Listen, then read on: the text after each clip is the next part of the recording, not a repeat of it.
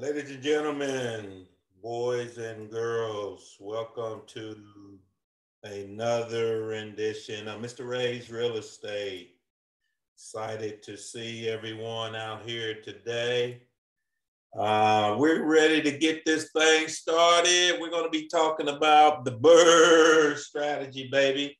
We're putting together the final piece of it, and that is, how do you rent the property?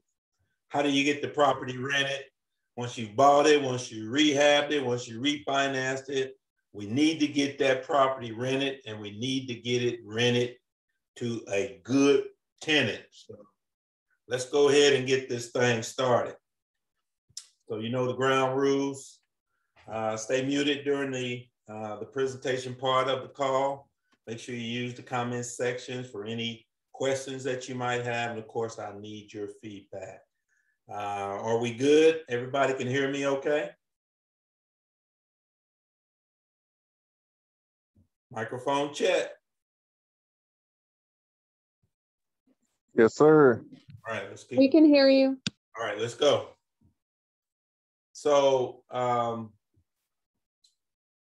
we are at the point now where we're finishing up the BRRRR strategy. So we've talked about how to buy the property, make sure that you're buying the property right. We discussed how to rehab it.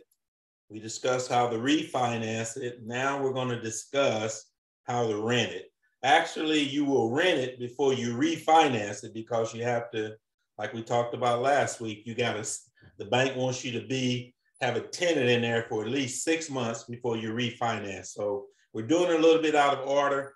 But you would actually rent the property for 6 months and then refi it, okay? So let's do this. Let's talk about our agenda for today. And we're gonna be talking about how we're gonna acquire a good tenant for our property. So we're gonna say, how do we set the rental rate? What are we gonna rent it for? How do we market and make sure that we're spreading a wide net to get the most tenants that are available in the area to view our property? We're talking about how we're gonna screen those tenants. What's the application process? And then how do you select the right tenant? So we got a lot to get through today. So let's get this party started. So, you know, as a landlord, this is one of the greatest things about being in the real estate business, the investment real estate business. I'm simply asking the tenants, will you please pay my bills? Oh, come on, somebody, you heard the song. Can you pay my bills? Can you pay my automobiles? Yes, baby. In real estate with a landlord, what you're asking the tenant to do is to pay your bill. Let's say, for instance, there was a conversation I was having with one of the tenants that were looking at my prospective properties. And so one of the first things I'm going to ask the tenant is, you know, before I can lease this property to you, I need to ask you a couple questions. And your answers to these questions are going to determine whether or not I want to rent this property to you. So the first question I'm going to ask is, my tenant, would you be willing to pay my monthly mortgage of $500 a month? That's kind of what I have to pay in order to provide this to me. Would you be willing to pay that for me? And that tenant would say, yes, Mr. Ray, I'm willing to pay you $500 a month for that. But not only that, Mr. and Mrs. Tenant, I need you to see if, would you pay, you know, my insurance? I need to make sure that this property is insured in case it burns down, something happens. I need to make sure that that property is covered, you know, so I can get my money back. Would you be willing to pay that for me? And the tenant would say, yes, Mr. Ray, we're willing to pay that for you. I know I'm asking a lot, but also, you know, there are property real estate taxes on this property. And if you could, that's only $75 a month. Do you think possibly you could pay that for me? Mr. Ray, we probably can do that, okay? One more thing, you know, from time to time, stuff is gonna break, you know, I need to send somebody out there to take care of it, and that's gonna cost me roughly $75 a month. Would you be willing to pay that for me, Mr. and Mrs. Tenant? Mr. Ray, you're asking a lot, but yes, we're gonna do that. Okay, this is the final, I promise, this is the final thing I'm gonna ask you. Would you be willing to pay me $275 a month over and above what you already pay me to make sure I can put some money in my pocket and have some cash flow, Mr. and Mrs. Tenant? They say yes. And guess what?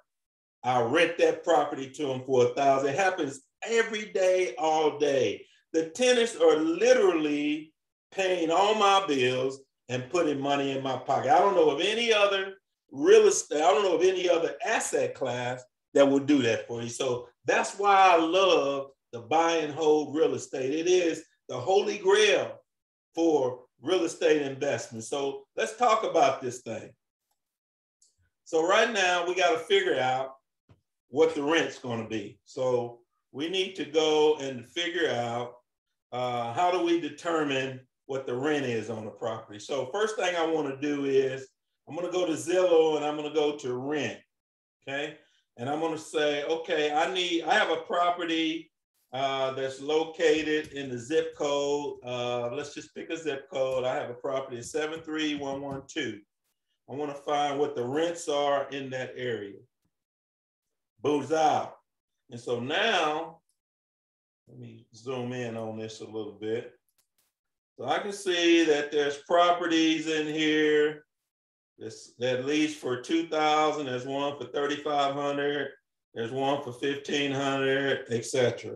I can also put in an address. Let's say, for instance, I'm looking for my address the property that I've got right now that I'm looking to rent, 3721 Northwest 58th. I'm getting ready to rehab this property. And so I want to see what I can get for rent on this property, okay? So that property is located, let me get this right here. So let me show you where it's located. 3721 Northwest 58th Street. Let's look at the public view. And so we know that the property, let's find out where it's located.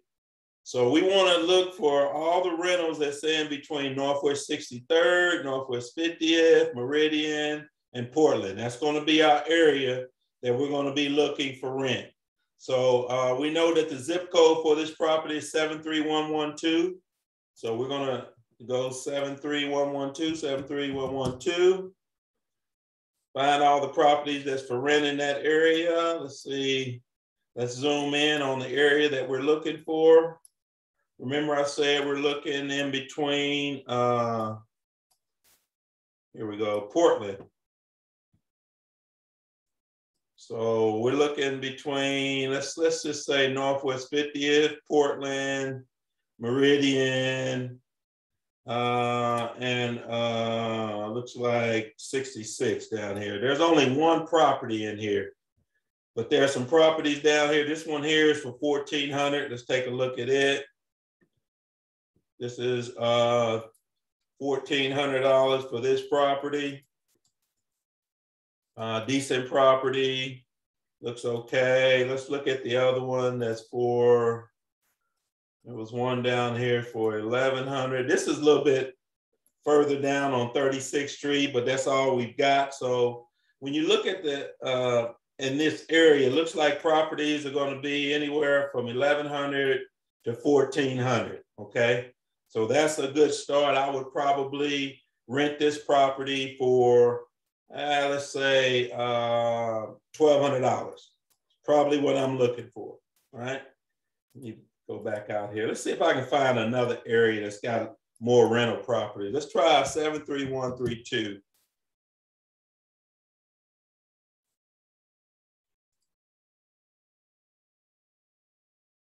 All right, so in this one, you see there's a property leasing for $1,200. Another one leasing for $1,900. So basically you would look, pick out the area, the 1 mile radius of where your property is, and you just look in there and see what properties are listing for. This particular one is listing for $1,200, 2 bed, 2 bath. Looks like it's a duplex. 2 bed, 2 bath in that area. And it's in decent shape. So, you know, you're looking at that one for $1,200. There's another one down here that's for $1,100. It's been on the market for 62 days. Also see how long it's been on the market. It's been on the market for 2 months. At that price, it's like a decent property. Yeah. So I would say that the rents in this area is going to be going for anywhere between $1,200 and $1,400. There's one here for $1,050. So that's how you would figure out what your rents are. Any questions? Anybody got any questions on how am I going to determine my rent? Yes, Mr. Ray, I got 2 questions. The first one was in the previous zip code we were at. I'm sorry? Yeah, go ahead. In that previous zip code, there was a house that was within that mile radius that was listed for 700 or 700 something. I noticed you just kind of ignored that one. Yeah, because it's way outside of, here's what is this right here, 795? Yeah, because it's way outside. It's just an apartment. Oh, okay. Okay. So when you click on them, you get more information. Usually if they're that far outside of what I'm looking for, like here's another one down here, 745. It's a 2 bed. You know, mine's gonna be a 3 bed, 1 bath. And I'm looking for something that's going to be similar to that. Same way that we do when we're doing comparison on comparables, you want to look at like homes, right? So here's one 3 bed, 1 bath is for $1,400. So this will be more in line with the property, type of property I would be offering. So I'll be looking for $1,200 to $1,400 for leasing this property. Any other questions? Gotcha. And the other one is looking at Zillow. Does it only show you like the houses that are currently like, so they're not rented yet? They're just like they're for rent. Yeah, but you can also do the ones for rent. Okay, so there's already tenants living in there. If you can do that, do you ever actually do that, or are you only looking for active listings? Yeah, the only thing I'm looking for is active, because I don't know when they rented those other ones. I mean, gotcha. Zillow doesn't give you that information. Once it's rented, it's no longer available on Zillow. So all you're ever going to see is active rentals. Any other questions? All right, so that's how we're going to set our price. So we know we're going to set that property right around $1,200. So now you got your price set. Now we got to find out, we got to get some tenants in there, right? So one thing we're going to do, we're going to post it on Zillow, and I'm going to show you how I post properties on Zillow a little bit later. But I would post it on Zillow. I put a sign in the front yard, and you know, if I wanted to, I could put a sign down at a major intersection pointing down, you know, to my house, so I can get more people, more eyes on the property. The more eyes on the property, the better. But for me, Zillow gets me more leads than I could ever say, because Zillow, everybody looks at Zillow when they're trying to rent a property. Any questions on the marketing part?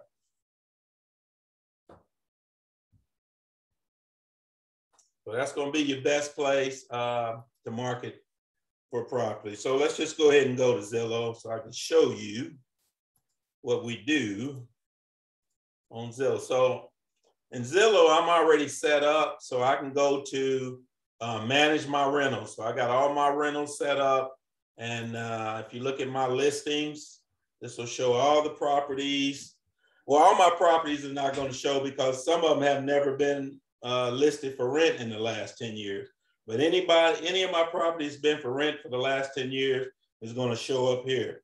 So right now, I only got one property that I got listed for rent, and that's the property at 6913 Northwest 133rd. That property leases for $1,700. I'm requiring a $1,500. This is all stuff that I would fill out when I'm renting the property.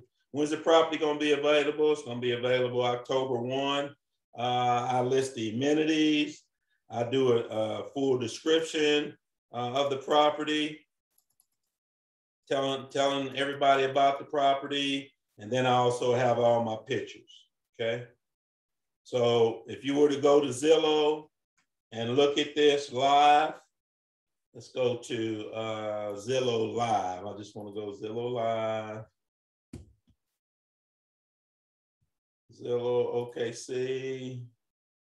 And then I'm gonna punch in my property, 6913 Northwest 133rd Street. And you will see that this property is now for rent. We're renting this property for we're asking $1,700 a month. It's a 3-bed, 2-bath. This is Lila's old house. So whenever we got married, we didn't sell it. We just went ahead and leased the property out. Very nice property. It's in a gated community. Lila did a good job when she first purchased this property, got it at a great price. I've come in and basically just cleaned it up. Didn't really do anything other. I painted it, had the carpet clean, and it's pretty much ready to go. And so that's what it would look like if it's listed here. And so individuals would apply, they could apply right online, or they can send me a message. My number is on here somewhere where they can contact me for info. Oh, they got a little picture of Mr. Ray right there. Mr. Ray with Juice Properties. They would contact me. So any questions on the Zillow, how I manage my rentals? So I've already got a couple of messages on this property already. So I would go and see who's messaged me on this property. So I got 2 people. Andrew, he actually put in an application. I could go and review his application. And then Mark, these were both today because I just posted this one today. So I'll call them back and get them information about the property. Any questions? So that's how you would get your property rented. It costs $9.99 a month to post your properties on Zillow, but it's well worth it. Did I say a month? $9.99 a week. Make sure that's right. $9.99 a week. Any questions before we go back to our presentation? All righty. Back to the presentation. So we got our pictures, got everything on Zillow. We're ready to go. Now we're taking calls, okay? People are calling, inquiring. They want to set up a time to view the property. Before I ever let anybody view the property, I always have an initial screening by phone. And the reason you want to do this is because you want to make sure they're a good fit for your property, and you don't want to be wasting your time showing your property to everybody that wants to see it. You got to screen them out, or you're just wasting your time going back and forth. So first question I'm going to ask, are you currently employed? Why is that an issue? If you're not employed, you can't rent my property. That means you're not making any money. And also I want to know where you're employed and how long you've been there. If you only been there a month, you can't rent my property. You got to be in your current, or at least have continuous employment for at least 2 years. And so what we're finding out during this COVID, a lot of people got furloughed, a lot of people lost their job. They got a break in their history as far as employment. And a lot of people I'm basically turning down because they don't show that they can show me that they've been employed or receiving income for the last 2 years. I'm looking for 2 years of good employment. Also, I want to know what your current income is. If my rent is $1,000, your minimum amount that you can make to get in my property is $3,000. I want to see 3 times what the rent is before you can qualify for the property. Because if my rent's $1,000 and you're only making $1,500 a month, you don't make enough money to be in that property. Okay, so I'm going to ask those questions. I'm going to eliminate a lot of people up front.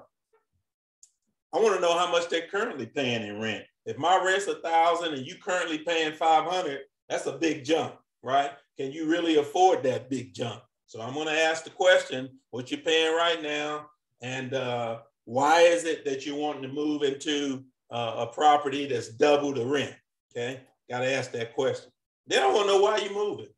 Well, my landlord, I don't like him. He don't fix nothing, this and that. That's a red flag for me. That's an indication I don't want you in my, when you start having that conversation with me, I'm basically pretty much shut down.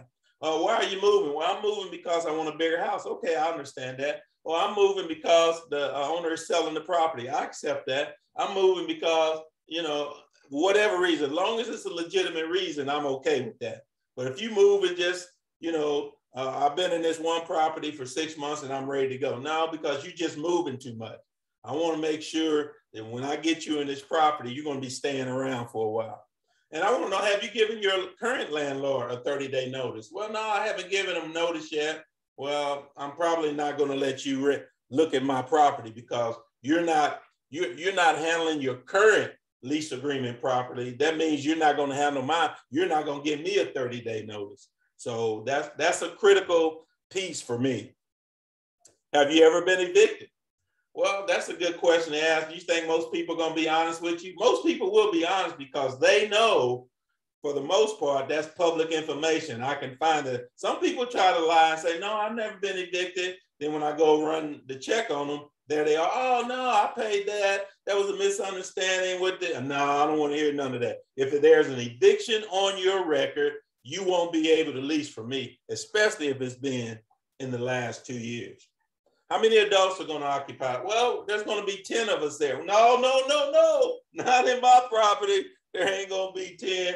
Anything more than 2 adults, I'll probably try to stay away. Well, we got 4 roommates and we're going to live together. No, I'm not doing that either because now I got to try to collect rent from 4 different people. I want to know that I got a couple of adults in this property. Now, sometimes, you know, you'll have a husband and wife and they'll have, you know, a grown son living with them. That's fine.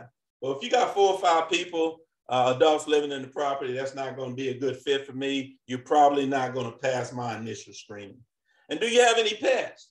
Well, yeah, we got a schnauzer. We got a little, it's a service dog, all kind of reasons. If you have any pet, you cannot live in my property. I don't accept, well, it's a service dog and it's certified and you have to let them. No, I don't. If I say I don't accept any pets, that means I don't accept your service dog and I'm not required to have you on my property with any kind of pets. And then how many children you got? Well, I got 20 children, Mr. Ray, and I'm gonna be over here in your 2-bedroom house. Oh, no, you're not. We're not doing that. If you got 5 kids and you're trying to get in my 2-bedroom property, that's not gonna work. I'm not gonna lease to you. So if I got 3 bedrooms, if you got 4 or 5 kids, that's okay. I know you can double up on that. But those are the initial screening. I'm gonna do this by phone. You gotta pass all of this before you even get a chance to look at my property. Any questions on any of this? Initial screening. Mr. Ray, you ain't gonna find nobody for your property. Oh, yes, I am. I'm gonna make sure that I'm gonna get the right tenant in my property so I don't have to do this again in the next 6 to 3 months. I don't have to chase my rent. I have to worry about them tearing up my property. I don't have to worry about no pets in there. I know I got a good, solid tenant in this property. And that's key for me making sure that I'm getting all my money. Remember, they agreed up front, they're gonna pay my mortgage, they're gonna pay my insurance, my taxes, my maintenance, and they're gonna give me some cash flow. So I gotta make sure that they can do that every month. Any questions? All right. So that's step number 1. So let's assume they made it past step number 1. Now I'm going to set up a time for them to view the property. So what I'm going to do is we're going to set up a time for them to view the property. I'm going to tell them when you get to the property, I want you to send me a picture of your ID. That way I can verify who's in my property. Once they provide me picture ID, I'm going to send them the code to the lockbox that I have on the door. That way I don't ever have to go over there and meet with them, right? They can just go in, look at the property, do what you need to do, come out, put my key back in my lockbox and leave, okay? That's pretty, especially during COVID, I came up with this and this works great for me. And then the tenant, if they want to request an application, they'll just call me back and request that application. Any questions on step 2?